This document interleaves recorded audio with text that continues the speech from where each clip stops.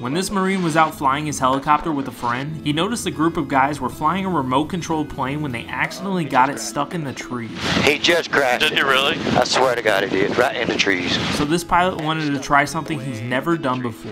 You know how cool it would be if we could scoop that thing out the tree for him? You know how big of a friend I would have? Do it. He then flew inside of the tree as close as he could get, as his co-pilot reached out and grabbed their RC plane. Got it. Hold on to her. And when they flew it back to the guys who lost it, they couldn't believe what just happened. He saw it all.